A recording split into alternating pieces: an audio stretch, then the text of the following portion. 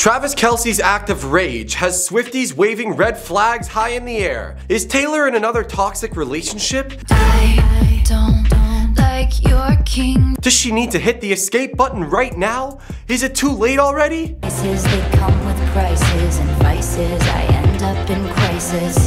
Oh boy, Swifties are sounding alarms as they've got their eyes on Travis Kelce's toxic, eyebrow-raising behavior at the Super Bowl. Here it is right here. I mean, he really caught him off guard. And you can see Kelce's very frustrated. A video clip of Travis Kelce's rage has gone viral, showing him in a heated confrontation with his coach Andy Reid. Travis seemed to be boiling over what exactly? Well, he aggressively got in Coach Andy Reid's face and even hit him. He was really coming over, just put me in, I'll score, you know, so that's really what it was.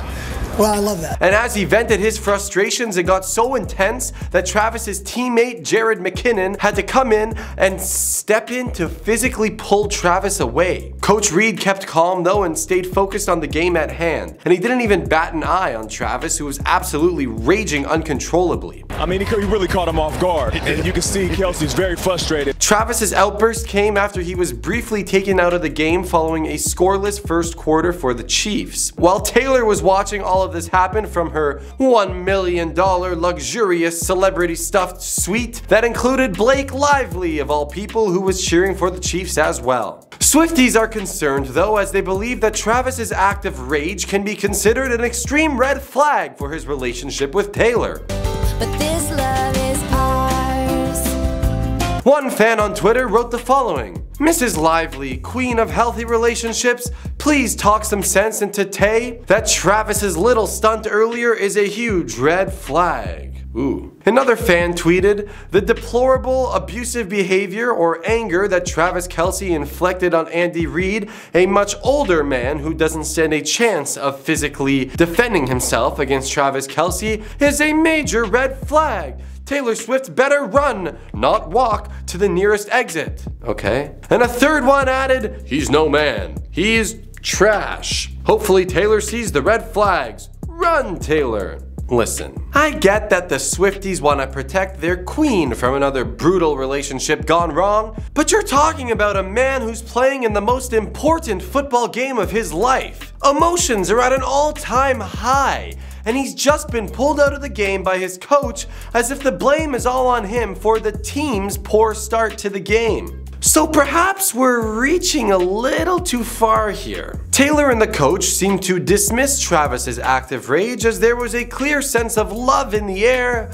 when they kissed a million times after the game. I'm talking of course about Taylor and Travis. Taylor Swift and Travis Kelce's love story playing out on the field. Not Travis and his coach, or Travis's coach and Taylor. Although what happens in the locker room stays in the locker room. After the outburst, Coach Andy Reid addressed the moment, assuring that he had a stern discussion with Travis about his reaction on the field. And in a press conference, the coach said, "We talked. I talked to everybody. It's between me and the players. Kelce and I have a great relationship. These guys are emotional and they want to do well. That's what you see. There's a sense of frustration because they want to do better. And that urgency is going to help us get better." So don't worry, Swifties, your girl is doing just fine, and her love for Travis is unconditional, despite his act of furious rage. Taylor Swift and Travis Kelce brought the vibes to the Las Vegas after party. Social media was buzzing with videos of the duo getting down to a techno remix of Taylor's massive hit,